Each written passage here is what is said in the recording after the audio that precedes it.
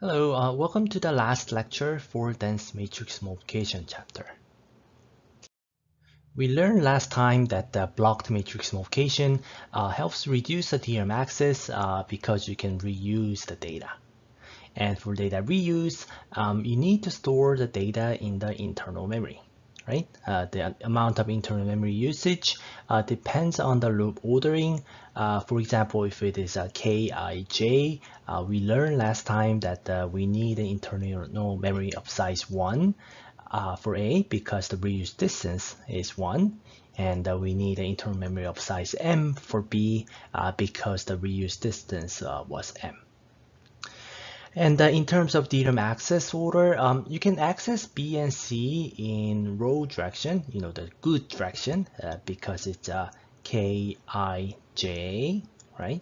And Kij, right? The row direction. But for A, it was a column direction, the bad direction, because it was a Kij. Okay. And we implemented the blocked matrix multiplication using HLS last time. We found that allowing HLS to automatically optimize the code led to bad performance. So we gave some optimization hints to the HLS compiler by manually unrolling the innermost loop and pipelining the outer loop. It gives a decent amount of parallelism, about M meg operations per cycle, and it doesn't consume too much resource, right? The onboard performance was 47 gigaops, which isn't too bad, but isn't too good either because the ideal performance using a 256 meg operators was 128 gigaops. Okay, and we found that the reason for the low performance was due to the low effective DRAM bandwidth. So what we're going to do today is apply some DRAM optimizations on our implementation. So this is the overview of the optimization we'll talk about today. First, we'll increase the effective DRAM bandwidth using a wider bus type, and you'll be able to explain why using a transpose matrix will bring performance benefits. And we'll improve the performance with the data flow optimization. The first optimization we're going to apply is using a wide bus data type, or the vector bus data type. This optimization is exactly the same as the one we have applied on the Hello World, the vector add project. So if you take a look at this top function argument, it is a HLS vector of the type and the size. The D type is a short type, and the size is here 64 divided by the size of the type. The 64 corresponds to the bus width, 512 bits or 64 bytes, and the size of a short is going to be 2 bytes. So the size, the vector length is going to be 32. Okay. So this means that we're now going to fetch 32 shorts at a time from the XE bus in parallel. Okay, and hopefully this will solve our low effective bandwidth problem.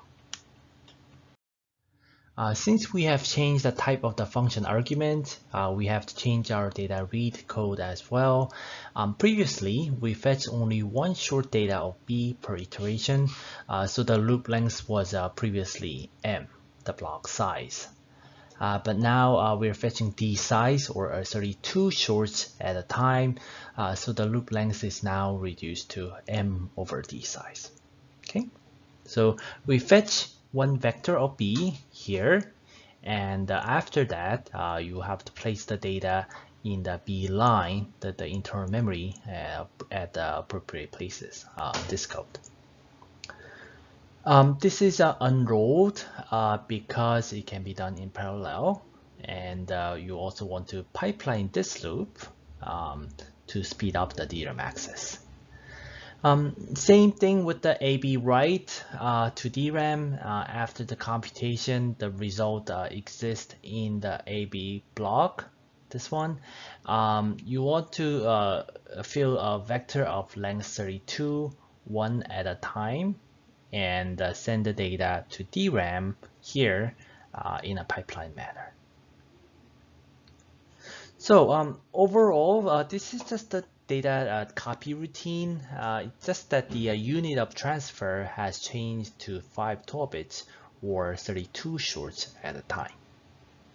Okay. Now we have changed the B and AB DRAM access arguments. Let's take a look at matrix A. Oh, well, long story short, we are not going to make any changes to A. We're going to keep A as a single short and not make it into a vector. Why not? Well, suppose we do make A into a vector type as well. Then since the loop order is a Kij, even if we fetch A11, A12, A13, A14 in a vector, we cannot use A12 right after using A11. We'll use A21, A31, A41, and then use A12, right? And to use A13, we have to wait, and then use A13. And in the meanwhile, we have to store the vector of the next column, the next one, and the next one in the internal memory. So we'll end up storing a vector of the whole column in the internal memory, which comes to about 32 times M. This is not a very ideal situation. So you can see that using a vector type for A is pretty inefficient in this loop ordering because of the large memory consumption. And that's why for now I just left A as a single element, not a vector. Let's look at the performance numbers after we use a wide bus data type for a B and AB. The execution time has been reduced to 3.2 milliseconds, which translates to 84 gigaops. And if you compare that with the previous version that just had an explicit pipeline and row, it's about 2 times faster. The main reason for the improvement is due to the DRAM bandwidth optimization with the wide bus type. And you can also see that we're pretty close to the ideal performance, but not quite there yet. There is a room for further improvement. For the next optimization, let's talk about matrix A.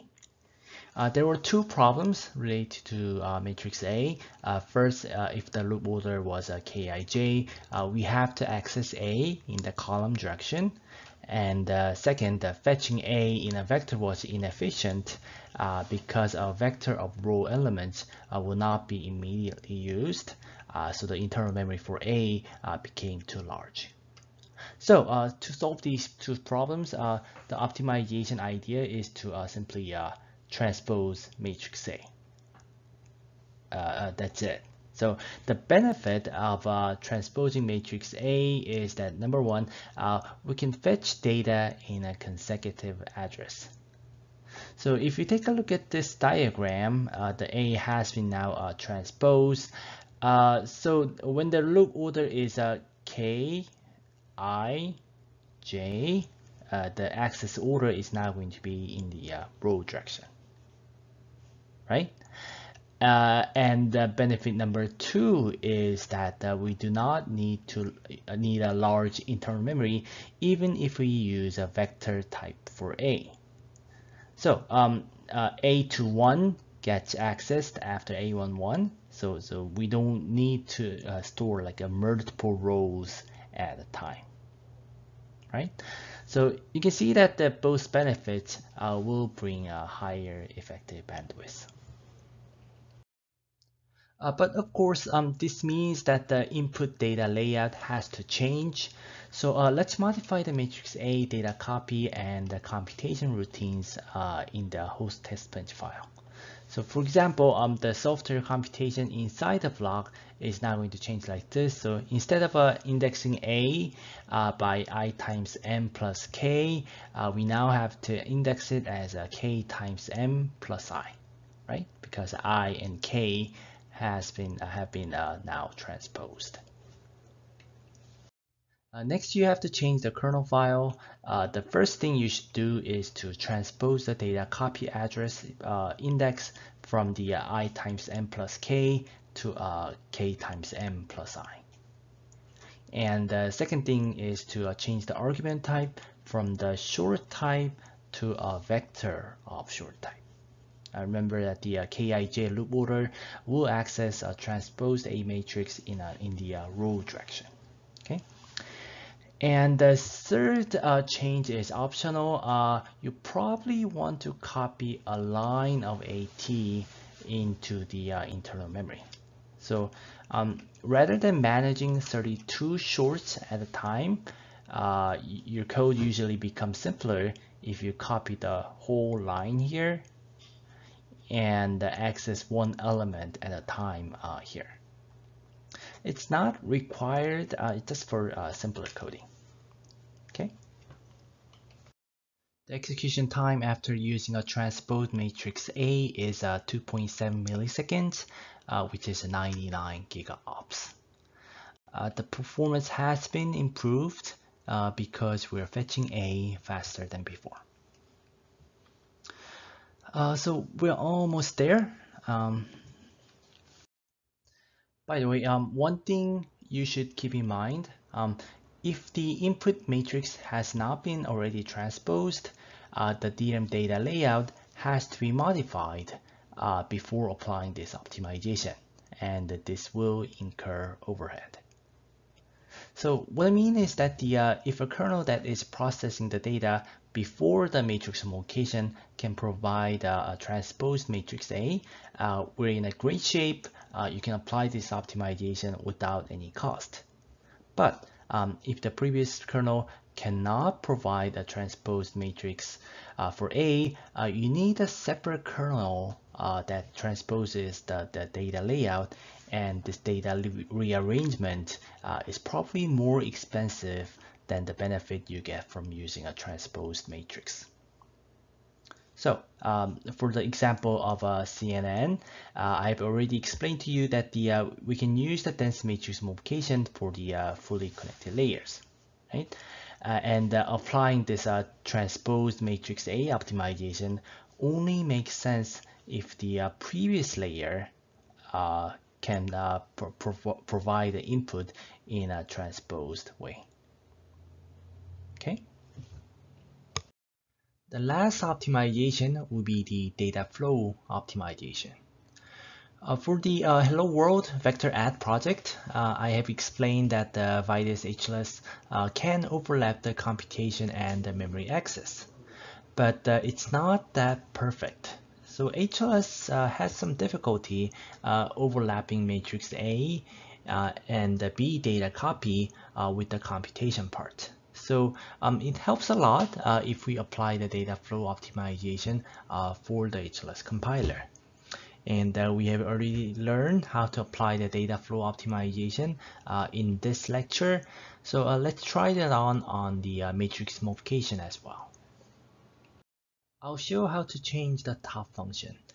First, you need to place the HLS data flow programmer, and then we want to separate the data copy routines into individual functions.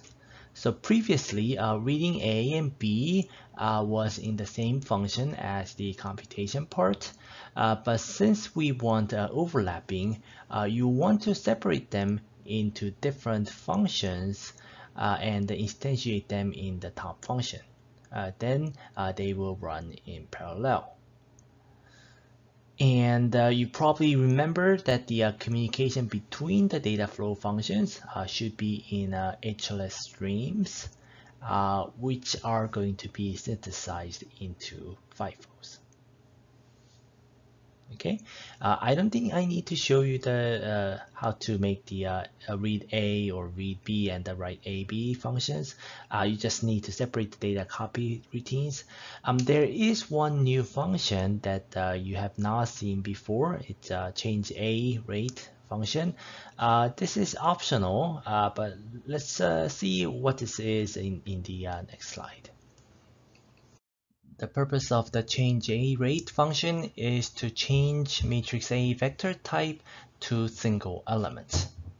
So if you go a few slides back, we are processing a line of B in parallel, but uses only a single element of A to be multiplied with the whole line. So even if we are fetching a vector of A, we only need to pass an element of A to the computation unit one at a time. So that's what this is doing, receiving a vector and sending one element at a time. Well, of course, you could do this operation in the read-A function or the compute function, but you'll find it that the data rate change circuit becomes a lot simpler if you separate it into a separate function. So again, not required, but simply optional. So for the exercise, please implement the rest of the function for the data flow optimized density matrix multiplication. This is actually given as a homework in my class. I have already shown you the major parts of the code in the previous optimizations, and you just need to make a few minor changes to separate the functions. This is the performance after applying the data flow optimization. The execution time is further reduced to 2.38 milliseconds, which is 113 gigaops.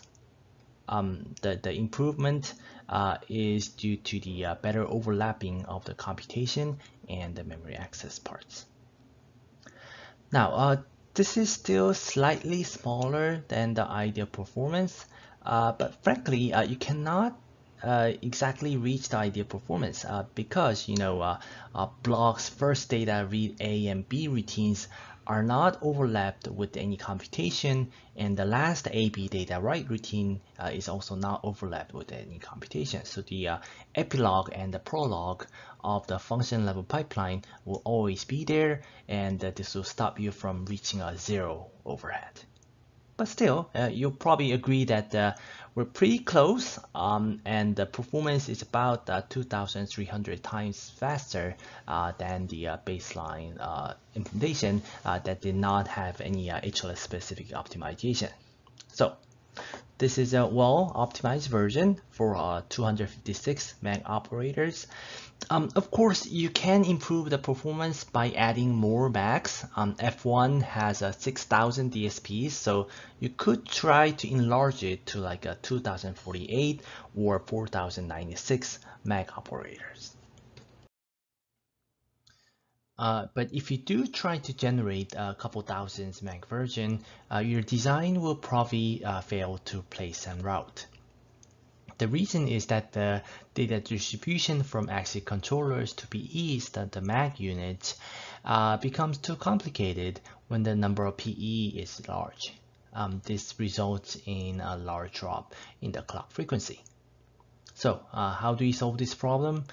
The most common way of implementing a large matrix multiplication accelerator is to use something called the systolic arrays. A systolic array architecture looks something like this. There is an array of PEs, and the PE1 is connected to PE2, PE2 is connected to PE3, and so on. And each PE passes the data to neighbors only. And the data is passed in a rhythmical way, like the heartbeat. So it's a doom, doom, doom, doom. Right? And that's why it's called a systolic array. There is no global control logic that controls the data passing. So you can imagine that this is going to bring a lot of clock frequency improvement because there is no global data distribution logic, and the connections are mostly local. Okay, so you see that this architecture being mentioned a lot. The most famous one would be the Google TPU, which is in a 2D systolic array. So this is really a proven architecture. We're not going to implement the systolic array in this class. Let me just give you two references. The diagram we just saw in the last slide is from the first paper. Explains how to implement the 1D systolic array for the matrix multiplication. The second paper explains how to optimize systolic array designs by doing design space exploration of the different parameters. So systolic array architecture may be in like a 1D, 2D. The data may come from just few points or the whole boundary, or the resource constraint will also differ based on the FPGA platform. So this paper discusses how to extract the optimal design based on these multiple constraints. So you're welcome to read these papers if you're interested in building high-performance matrix multiplication accelerator for your research. So let's wrap up our discussion on the matrix multiplication optimization. As a summary for today's lecture, we learned that we should visualize a wide or vector bus data type to increase the effective DRAM bandwidth. And we also learned that depending on the loop order, using a transposed matrix for A could improve the effective DRAM bandwidth. Also, we saw that the computation and memory access is better overlapped after applying the data flow optimization. And the systolic array architecture improves the frequency when using a large amount of PEs. So it's okay to stop up to this point if you have to just implement the 256 PEs, but you definitely want to consider the systolic array architecture when you aim for thousands of PEs. All right, so that's it for today. Actually, this will probably be the last recording for this summer. I'll post some more at the end of the next semester. And I realized that some people were asking for my slides. Well, why not? So I'll post my notes in my website sometime later and put the link below. Okay, so so long for now, and good luck with your class and research, and I hope to meet you next time. Bye now.